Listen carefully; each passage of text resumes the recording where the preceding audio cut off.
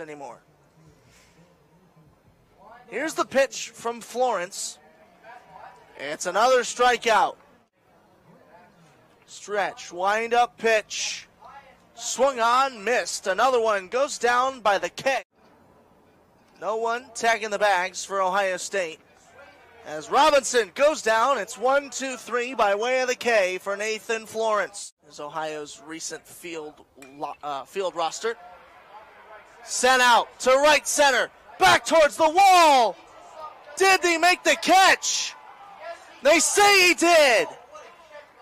What a play by Neister. Rob DeZenzo. Good pitch count, good strikeout count, just an all-around great performance, exactly what you want to see.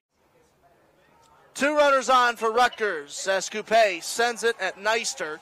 Cracked out to center field. Kern makes the throw into the plate. It's off target. Brookman went to track saying ready for this payoff with the bases loaded. Sent towards Lasko. It's cracked out to center. All the way back. Kern's tracking it. Gives up on it. It's gone. Grand slam from Ryan Lasko. Blows this game open. Wow. 6-1. Rutgers ahead. What a piece of hitting to deep center field for Lasko. And this game, like you said, Caleb, blown wide open. Allowed a grand slam to Ryan Lasko that blew this game open. And now with the bases loaded, a hit out to right field. Thrown in, it's going to record 1 run and a second as 2 Scarlet Knights are able to score and bump this in the top of the 6th. Preparing for another one, cracks it out to left. Sent it towards the wall. Lipsy tracking it back. Makes a grab, but he couldn't get it. Lasko, another homer. Left field bomb. Lasko puts it 9-3. Well, Ryan Lasko have a day today. His 2nd home run.